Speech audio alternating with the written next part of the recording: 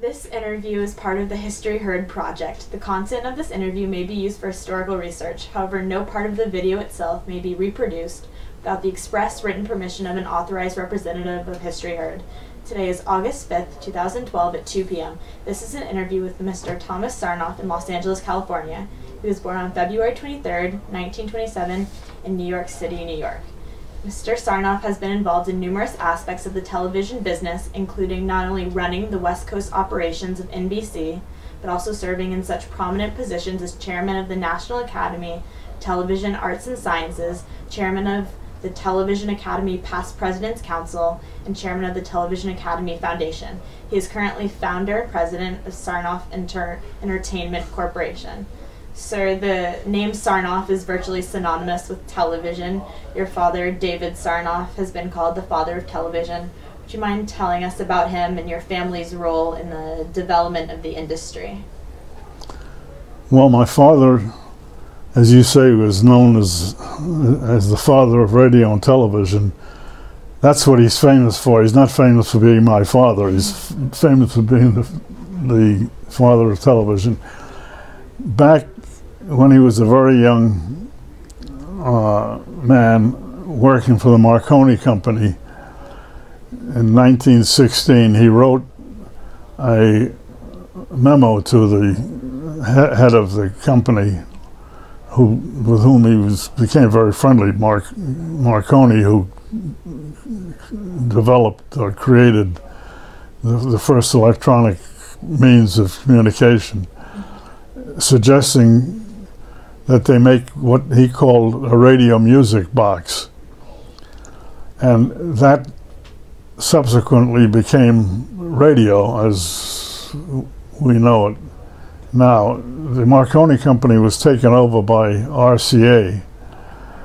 RCA at that time ironically was a part of the General Electric. And the Justice Department of the United States broke up General Electric on the basis of it being a monopoly, and part of it that was spun off was RCA, which was the radio part. Ironically, several years ago, RCA again became part of General Electric, and now it doesn't really exist.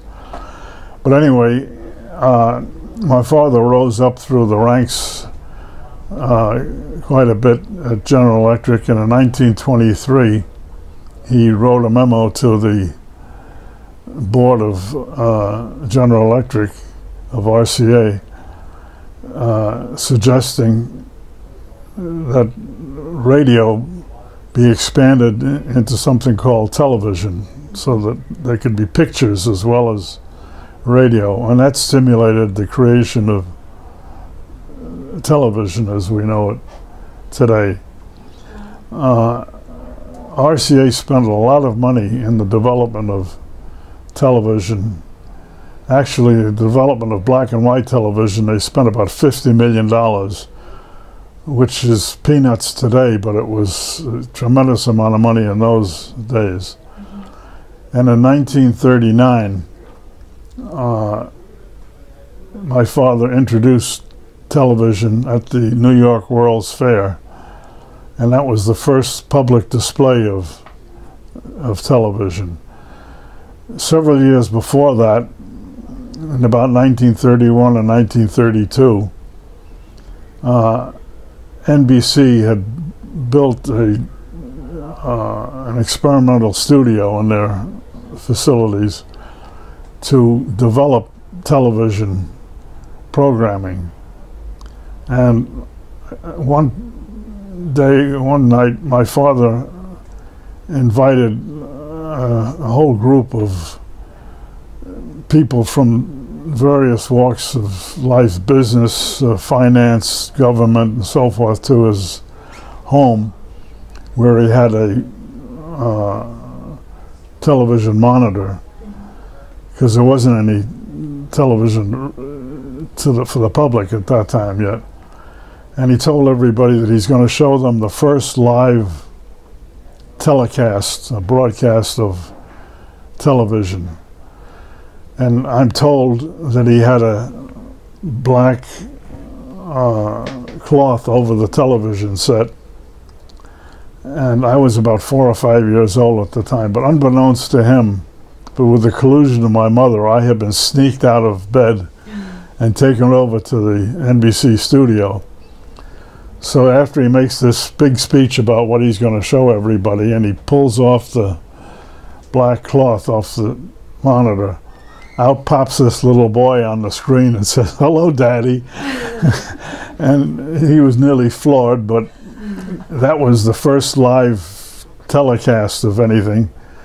And with all due respect to Milton Berle, I have always claimed that I was the first star of live television. Absolutely. That's great. So in 1939, as I say, he exposed television to the general public, but the war came along and delayed the development of television and the sale of television sets to the public. But after the war, it became a very big thing. It was the new miracle of the industry. And it was pretty successful with the public. And during that time, RCA developed color television. And whereas they had spent $50 million on black and white, they spent $130 million on the development of color television. Again, peanuts in today's world, but a humongous amount of money in those days. CBS also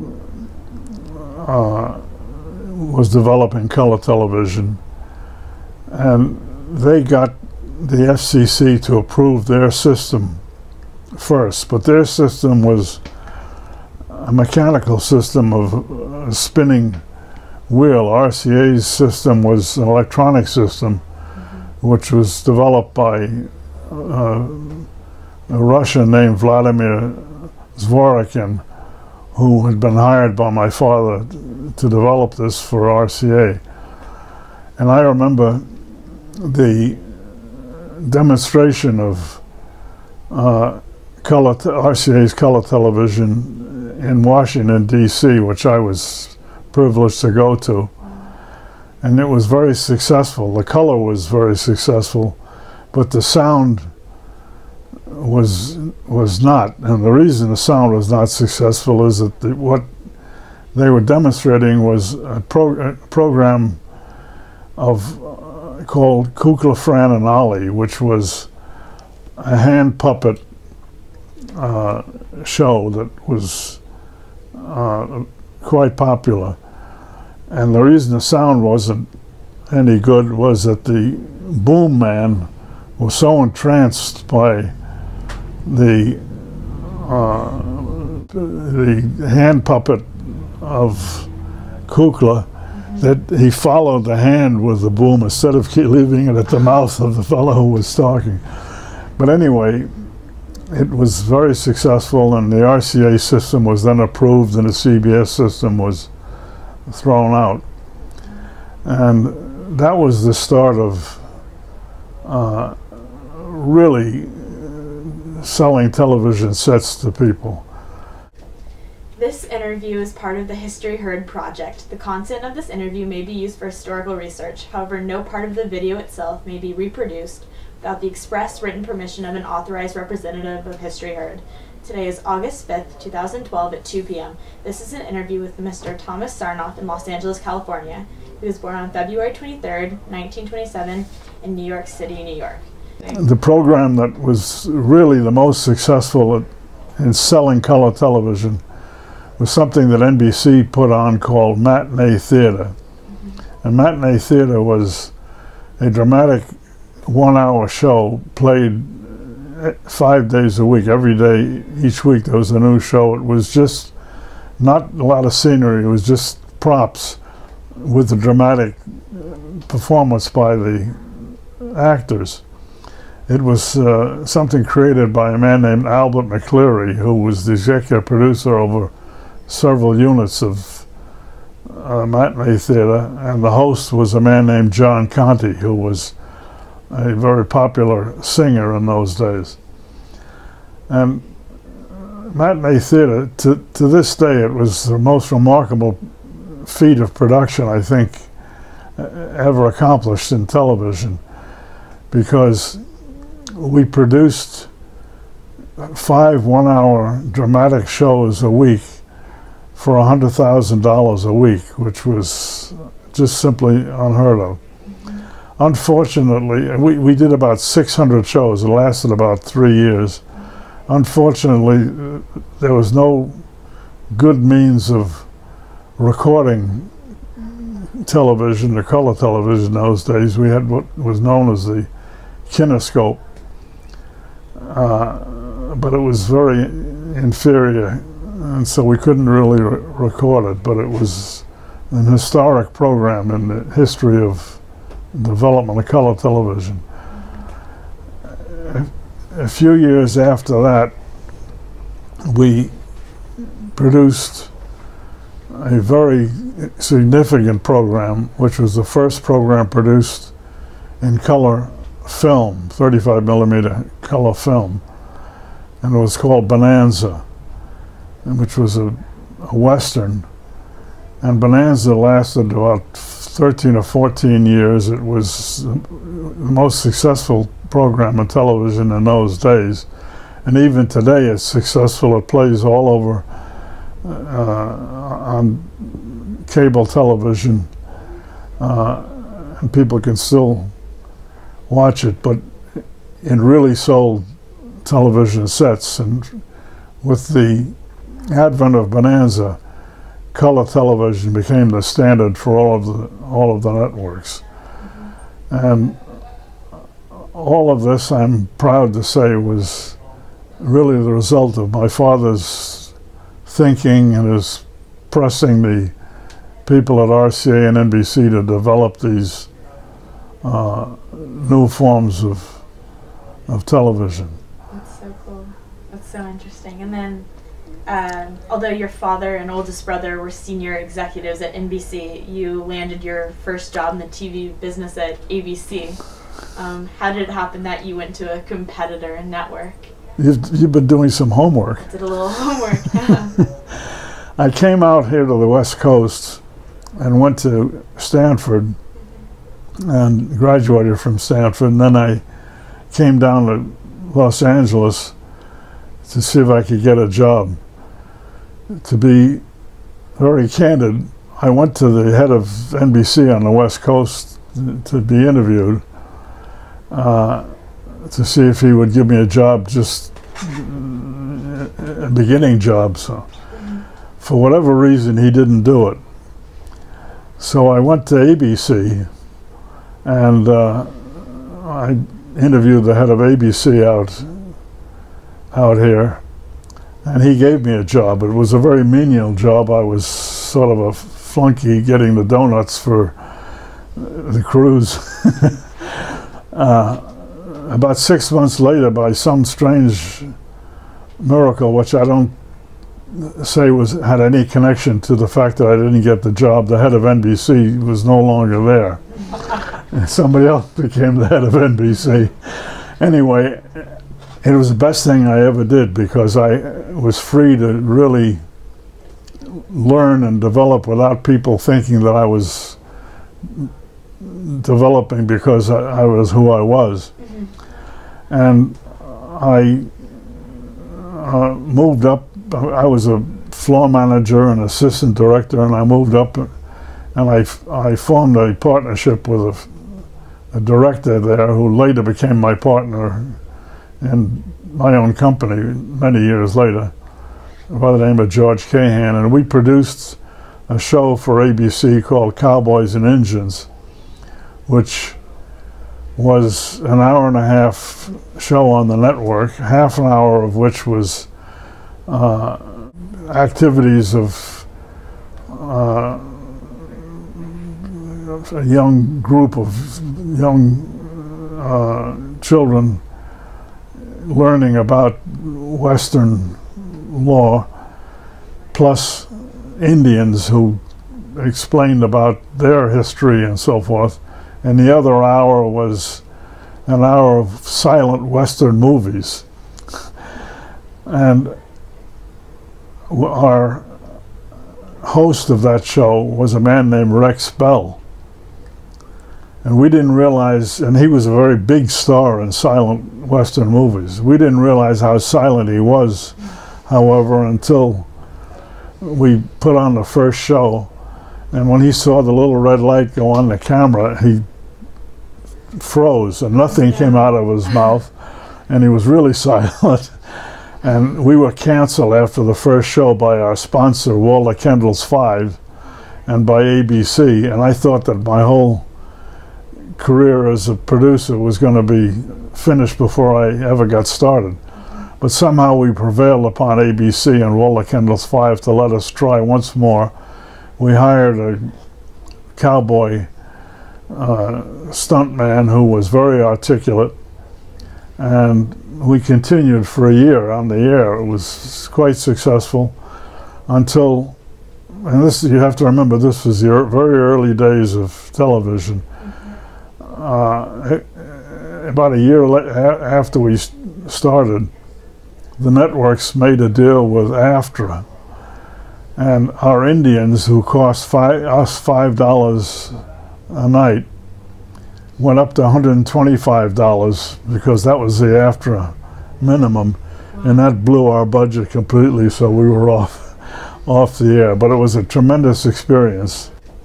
This interview is part of the History Heard project. The content of this interview may be used for historical research. However, no part of the video itself may be reproduced without the express written permission of an authorized representative of History Heard. Today is August 5th, 2012 at 2 p.m. This is an interview with Mr. Thomas Sarnoff in Los Angeles, California. He was born on February 23rd, 1927 in New York City, New York. Altogether, I was at NBC for about 25 years. Wow. And one of the things that happened during my tenure at NBC was the establishment of a subsidiary of NBC called NBC Entertainment, which did live productions, and the biggest and most successful of which was Disney on Parade. It was an association with the Disney company doing a live arena show of Disney properties, dancing and all of that. And we toured the whole world, and we did several years worth of Disney on Parade. And I was the head of NBC Entertainment, and I was responsible for the production and touring of Disney on Parade. And then we did our own show, Peter Pan, which was an arena show of Peter Pan. And after I was there for all those years doing that, I suggested doing an arena show of Hanna-Barbera characters, the Flintstones and those things. But NBC decided they didn't really want to do that or expand into that area. And I had reached the top of where I could be at NBC on the West Coast unless I moved back to New York. And I didn't want to do that for several reasons. First of all, my brother was head of the whole of NBC, and there really it wouldn't have been, there wasn't any room for both of us in New York, I felt. And also I didn't want to go back to New York. I had established a life out here with all my friends, and the kids were growing up out here and so forth. So I left NBC, and I made a deal with Hanna-Barbera to do a touring arena show of the Flintstones, and that started me in a new direction. That's very cool. And then, what do you think about the state of the television business today? Do you think it's in a good place right now? Well, I'll tell you, I have a big problem with television today. I'm glad that my father didn't get to see what some of the programming is today, because he would have had a fit. But I think television has in large measure fulfilled some of the promise that he anticipated for it, because it's been very instrumental in bringing information to the public, the general public. And when you think of what we can see, like unfortunately mostly terrible things like the wars all over the world, but it brings it right into your room, and it makes people, into your living room, it makes people realize more about what's going on in the world. But as far as the programming is concerned, I have a terrible time with reality shows, for example. The reason we have a lot of reality shows is because they're a lot cheaper to do than dramatic shows or other kinds of shows. And they're pretty successful, so they'll stay around until something else comes up. But I find them kind of, many of them are kind of disgusting. Some of these eating rats and so forth, I don't understand any of that. But I don't understand some of the comedy shows anymore, but that's just because I'm an old man now.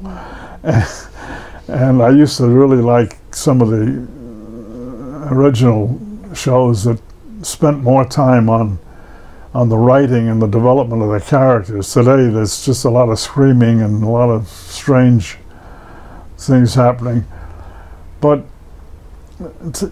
television has played such an important role in the education of the public that I have to say that I'm pleased with overall with the results of television. The fact that I don't understand some of the programming is not television's fault, it's my fault.